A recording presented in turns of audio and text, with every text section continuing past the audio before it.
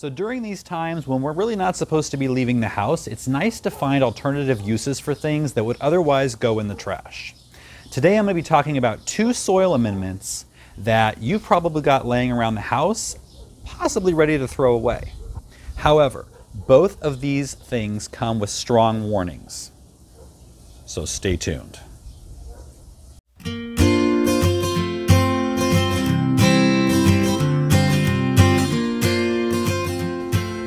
If this is your first time here and you are looking to join a garden community that offers tips, tricks, and support to grow your best garden ever, then start now by clicking subscribe and hitting the bell so you're notified every time we upload a video, which is 3 times a week, Sunday, Tuesday, and Friday. Now let's get growing. Today we're going to be talking about using wood ash and coffee grounds in the garden. Now if you've had experience with either one of these, good or bad, let us know down in the comments.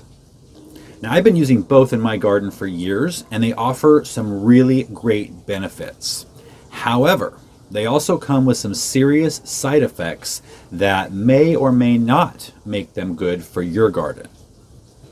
So we're going to talk about that. Plus, if you stick around to the end, I'm going to show you a really cool, fun test to see what the pH is in your garden soil. And you don't have to go out and buy anything. Okay, we're going to start with coffee grounds. Now, if you've been to Starbucks lately, well, probably not lately, but in the recent past, then you've probably seen a bucket of bagged, used coffee grounds near the door. Now, if you didn't grab that bag and run, then you probably aren't aware of the benefits that coffee grounds provide to your garden soil. Now they're not really a strong fertilizer, coming in with an NPK of nitrogen 2.1, phosphorus 0.3, and potassium 0.3. Plus the nitrogen doesn't break down in the soil for a while, so it's not immediately available to your plants, but it does offer some really great trace elements such as magnesium, copper, calcium, manganese, zinc, and iron. Plus they're a really good source of organic matter that worms absolutely love, and they're really beneficial to the microorganisms that live in your soil.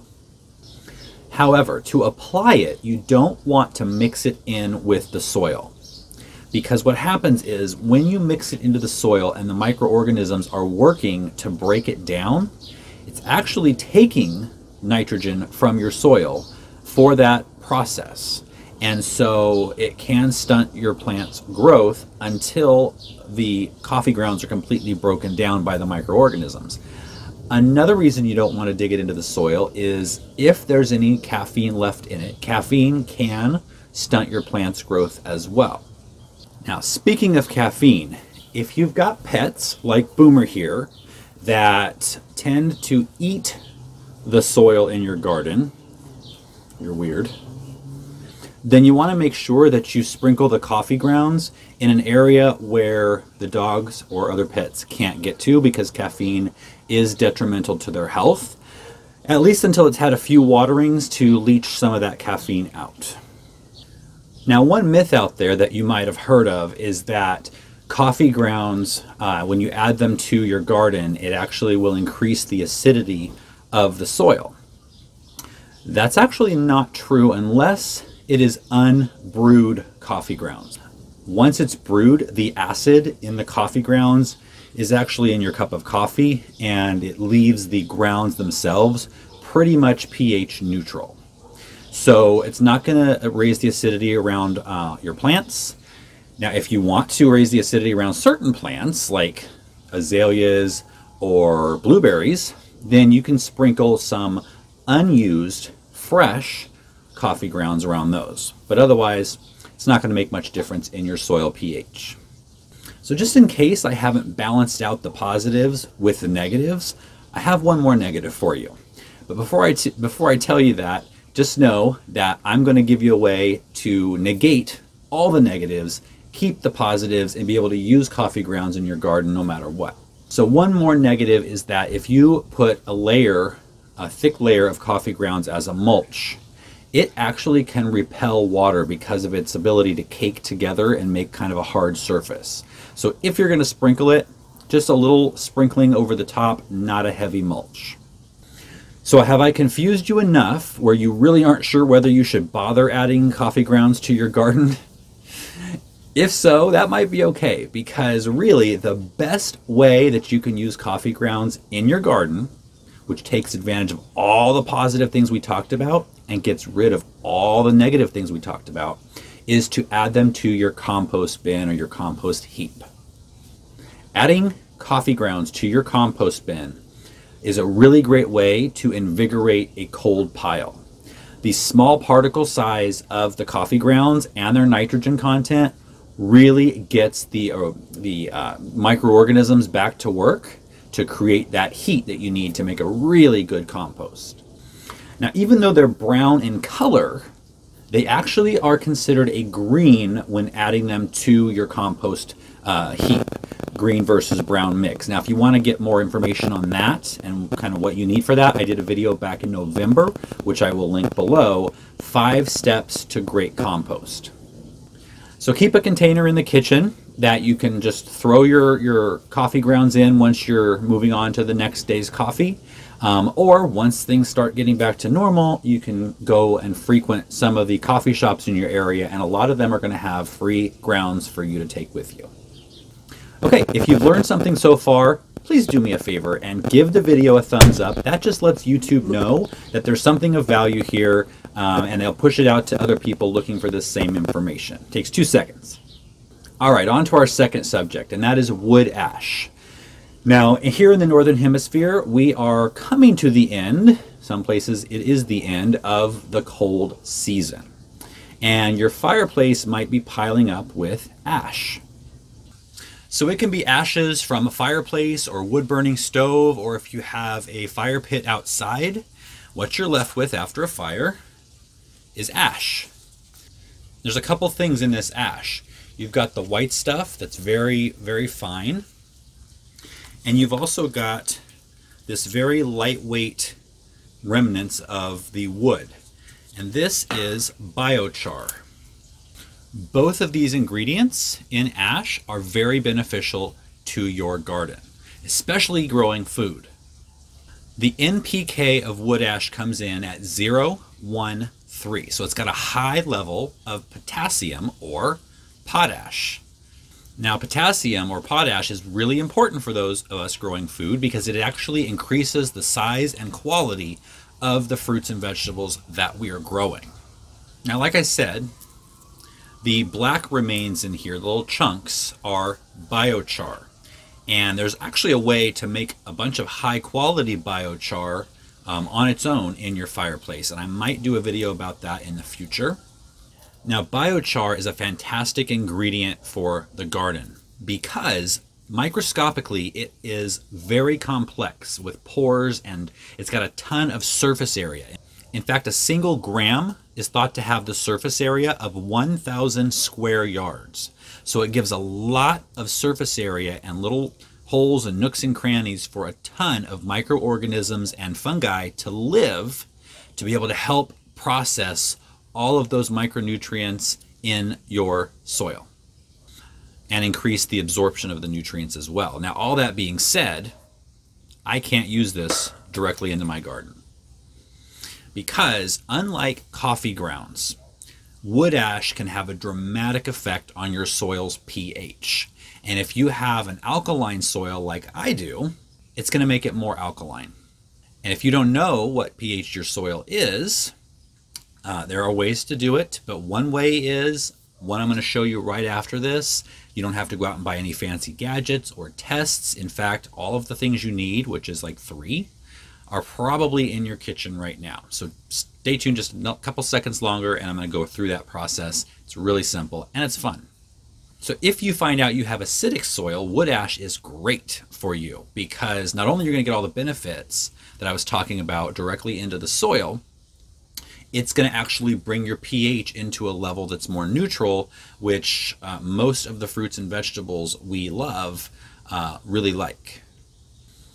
And another plus is the nitrogen in the wood ash has been completely burned up. So it's not going to rob from the soil like the coffee grounds will. So you can mix it right in, you can sprinkle it on. Either way would be fine. One word of warning though. If you have blueberries growing in your garden, they like acid. Do not put this anywhere near the blueberries.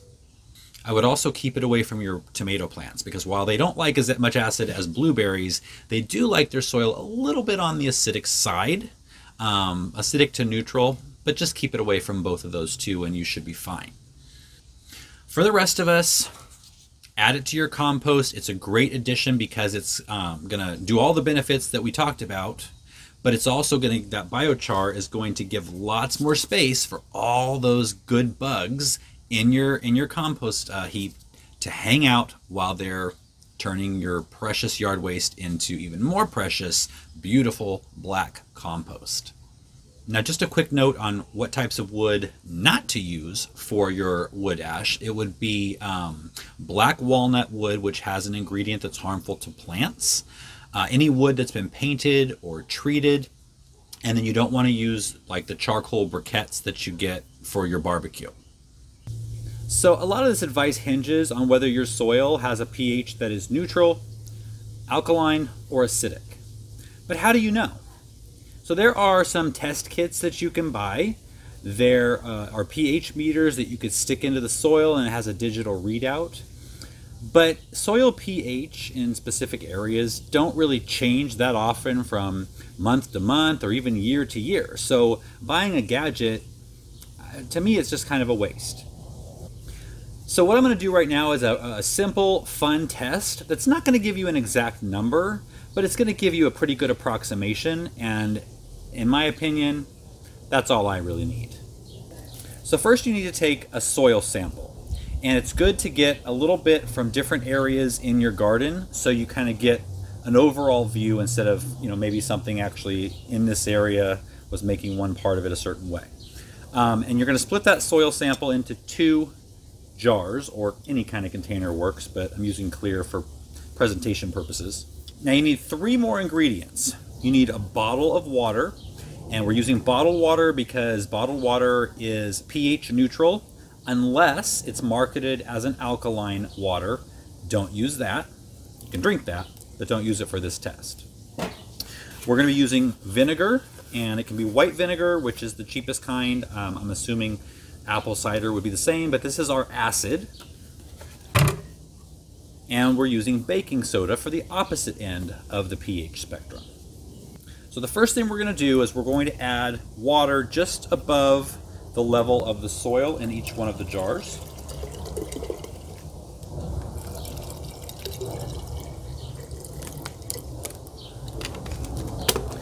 And then stir them around a little bit. Okay, now here's where it gets fun, and this is where you might want to grab a kid. Hi everyone. All right, so Noah's back. He's going to help us with this experiment. It's going to be kind of fun. So what we want to find out is if acid or the baking soda is going to react with our solution here. So we're going to start with the acid first. Now, if you have an acid soil, there is nothing for this solution, the acid solution, to react with, so it's pretty much going to do nothing.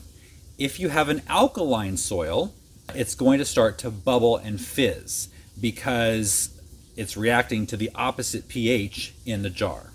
So you want to pour some of this in there? Yes. So do we have bubbles?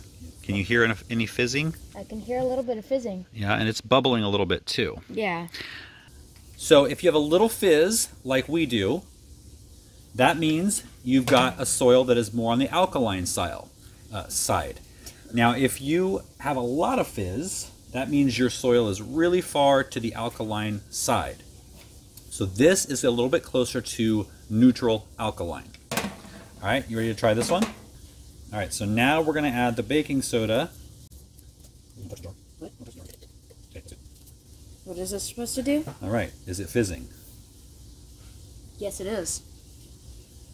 About the same as the other, right? Yep. So we've got about the same fizz in both. So what does that tell you? That tells you it's probably pH neutral right in the middle, because we didn't get a huge strong reaction either way.